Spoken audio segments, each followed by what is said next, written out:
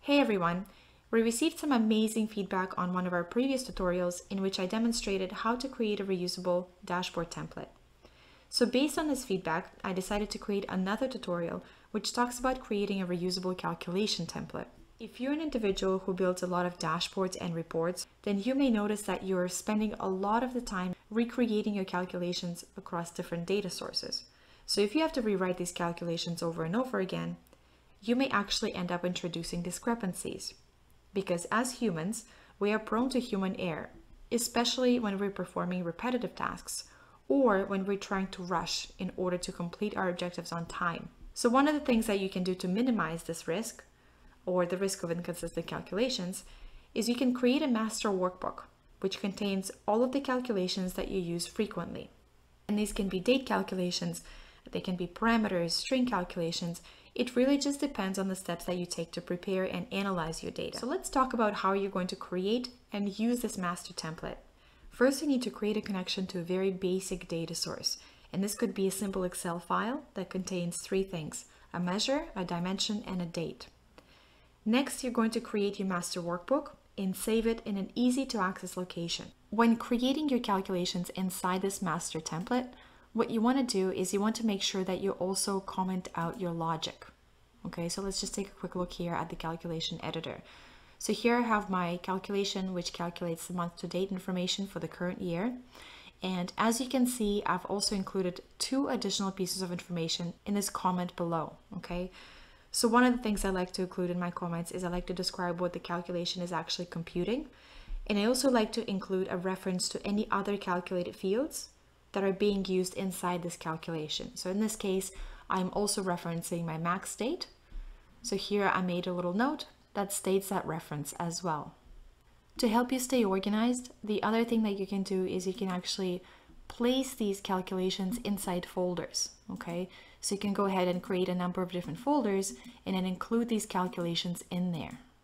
So basically what's going to happen here is that anytime you create a new calculation, you're going to open up your master workbook and then you're going to save it here. Let's say I'm working on a new project and I want to bring in some of these date calculations into a new workbook.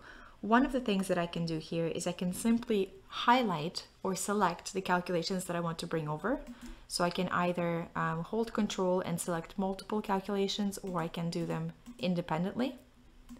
In this case, if I wanted to bring over my month to date calculation as well as the max date, because that is one of the references that we are using inside the month to date calculation, what I can do is I can select these two calcs. I'm going to copy them.